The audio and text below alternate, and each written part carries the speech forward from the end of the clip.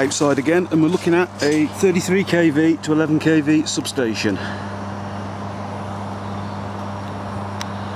And that is a transformer, 33 kV in and 11 kV out.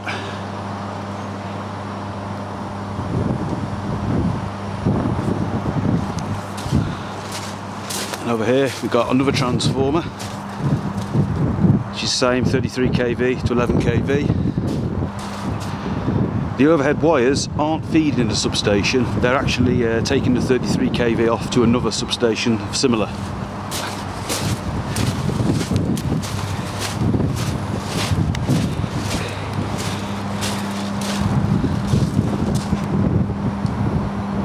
Now you can see the, if I can zoom in on them, they're the circuit breakers. The overhead wires saying off to another substation. It is fed from underground, I do believe.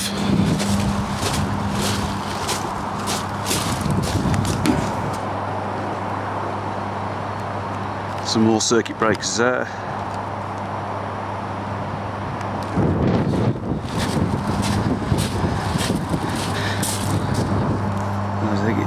Zoom in on there. That's the oil level in the transformer. That there is the circuit diagram.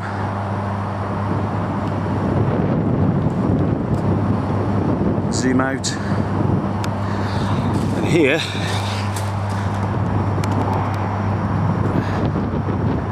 is where the 33 kV comes in from underground, which is fed from a much bigger substation further on down the road, which is 132 kV input, 33 kV output. And if you notice on the where the cables come up, you've got those like plastic discs, well, there to increase the creepage distance from the conductor.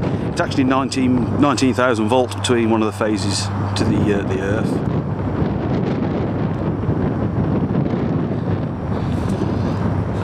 That there looks like an earthing device for when they have to work on the overhead lines, and they can safely earth it so it can't be accidentally reconnected.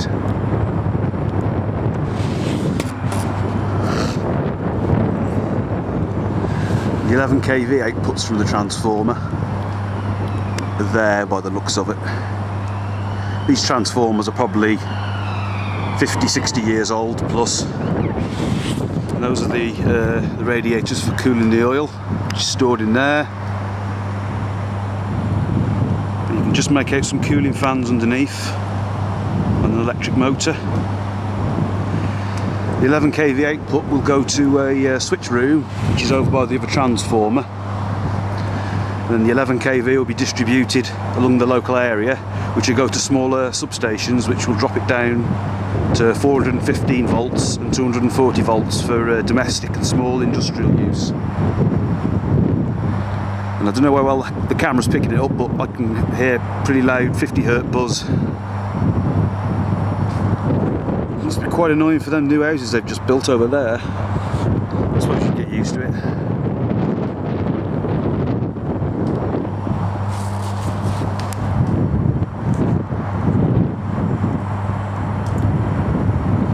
There you have it. 33 kV input, 11 kV output substation.